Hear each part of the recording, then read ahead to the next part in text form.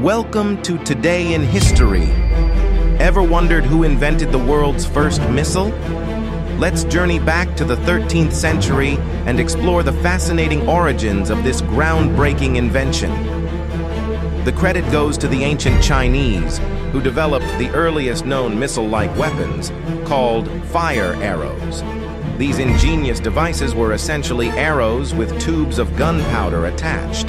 When ignited, the gunpowder propelled the arrows through the air, causing explosive damage upon impact. These fire arrows were first documented in the military manual Wujing Zongyao around 1044 AD. They were a significant advancement in warfare, combining the principles of rocketry with the destructive power of gunpowder. From these humble beginnings, missile technology has evolved dramatically. Thanks for tuning in to Today in History.